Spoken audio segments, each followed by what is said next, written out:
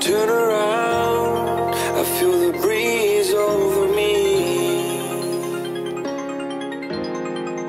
You watch your dreams unfold, let it come around. So yes guys, these are the tools I'm going to use today for the style. You would need all this in order to be able to do your hair. I'm going to particularly do what I call undetectable box crochet braid. So you definitely would need your crochet hook, you would need the scissors. Now when it comes to this, most hairdressers will use this particular comb for their to section their hair. I personally use this one, this style.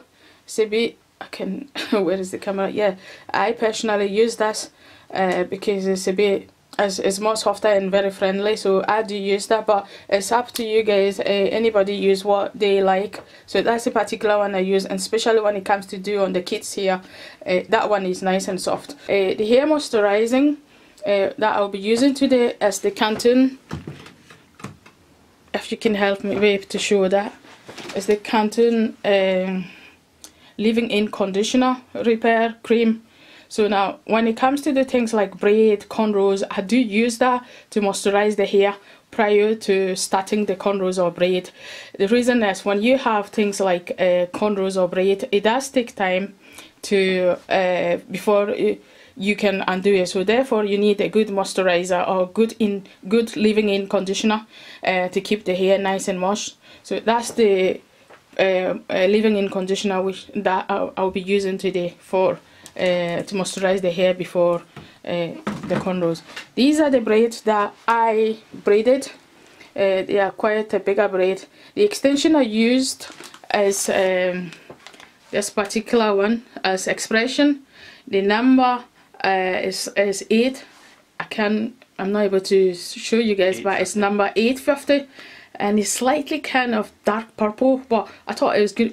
It would be a nice color, so I've used it before for myself, and I like that. So I'm trying to use that for the person I'm going to braid today.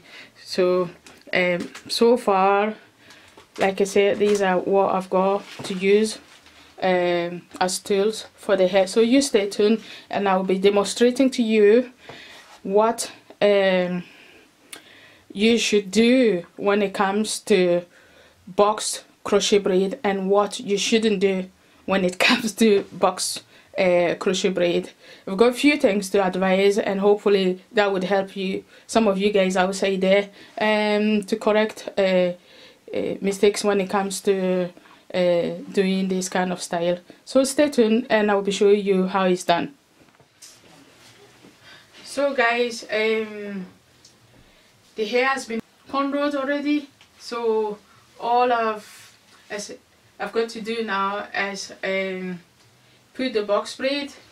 But what I'm going to show you today is more about what you should do when it comes to putting a bigger box braid like this into a crochet braid, and what you should do, what you shouldn't do, and what you should do. So guys, when it comes to bigger braid like that, they can be quite difficult for the hook to take it.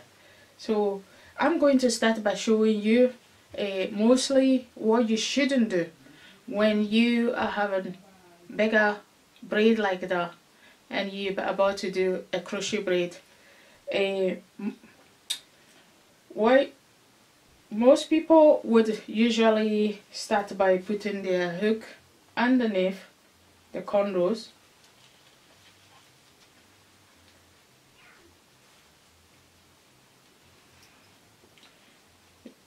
The braid is quite big, so it's very hard to get the hook. So you have to be careful when you're doing it. And Right, most people would do it this way, and then follow by pulling it out.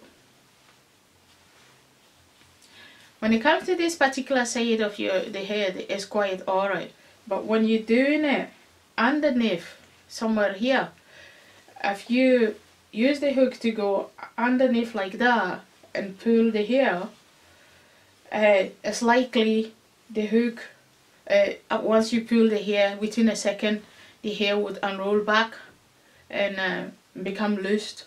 So I have tried all of them, and I think the best method when it comes to do your crochet braid is, especially from the starting, it's better to, there is the hook, instead of going underneath like that, you're better off going from the upper side, going down like this. And yeah, again, when the braid is too big like this, although you're going underneath like that, it's not all that good, because if you put it underneath the cornrow and pull the hair out, because the braid is big and the cornrows is slightly thicker, it's likely that it would come out. So the best is, the best example is, first of all, you use the hook going downward, but you do not let it go underneath the cornrow. You kind of, I'll go this way so you can see it. So you kind of take a bit of the hair.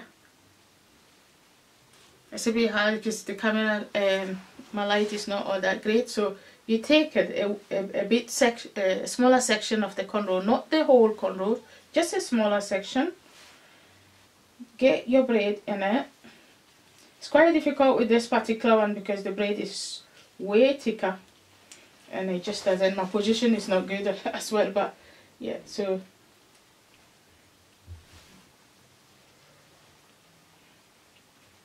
that's getting difficult.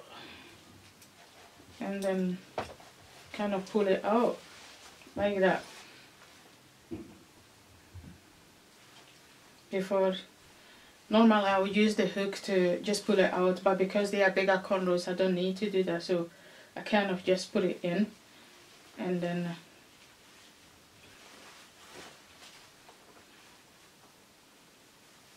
just simply pull it out.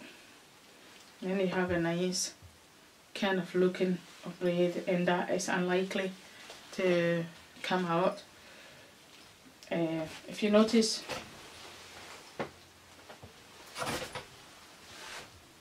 this is the one I use the hook from going upside down to be pulling it up, and then I get it quite nice and solid, well firm, so it's not coming off.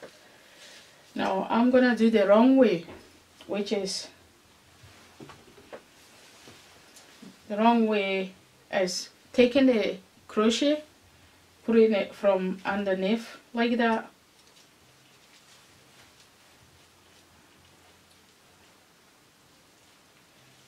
getting your crochet out.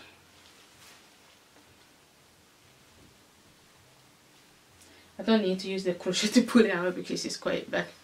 So that's the wrong way, and the shape, I don't know if you can see it with the mirror, is not looking all that great. But when you look at the one I did on the opposite side, it looks nice and firm.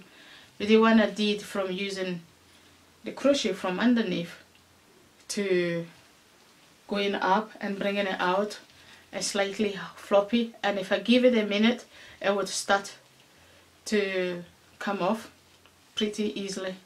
So my advice is, if you're doing a box braid, which are big like that and thick like that, especially from the underneath, the first section of the hair, get your crochet and start from picking the hair from upside down.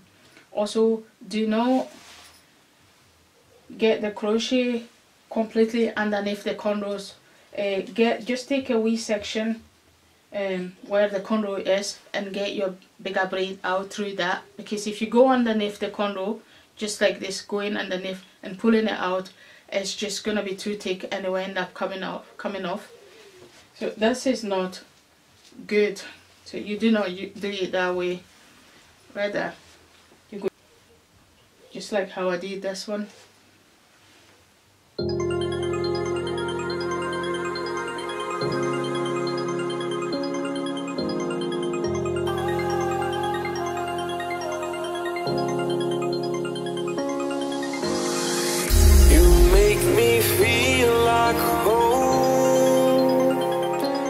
Turn around, I feel the breeze over me. You watch your dreams unfold.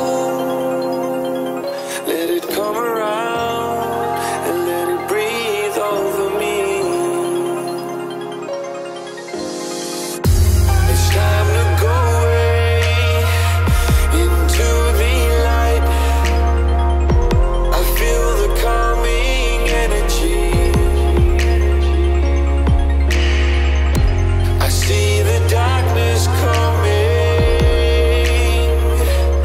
and I'm calling you to help me set me free. I'm calling for you.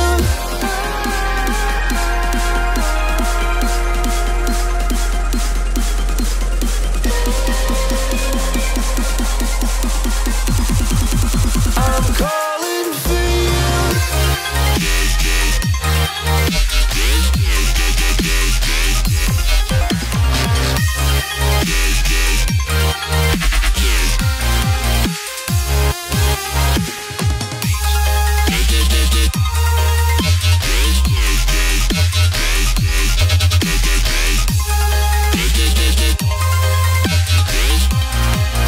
I'm calling for you.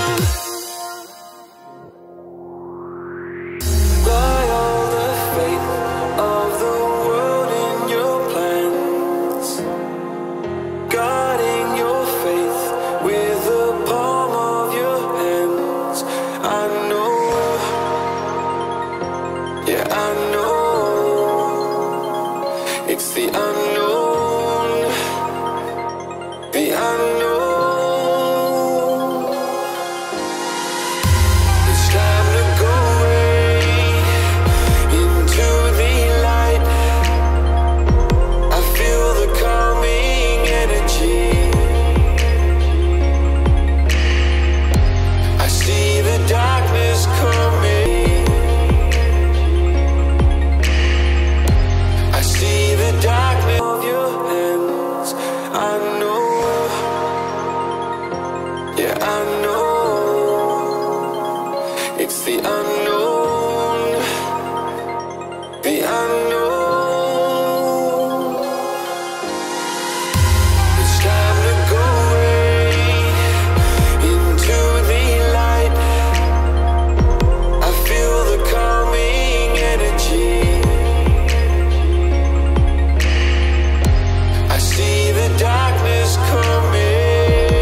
Time to go away into the light. I feel the calming energy. I see the darkness coming,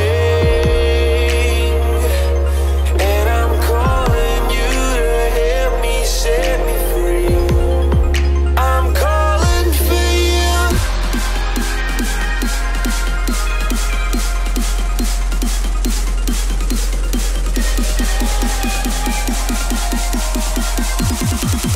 I'm calling for you.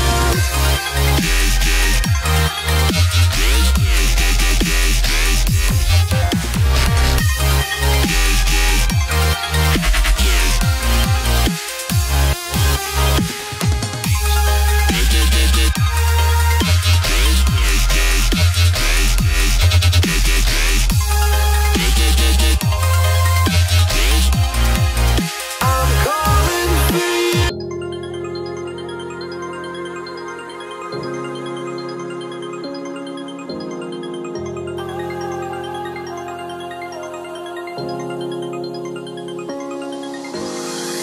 You make me feel like home. You turn around, I feel the breeze over me. You watch your dreams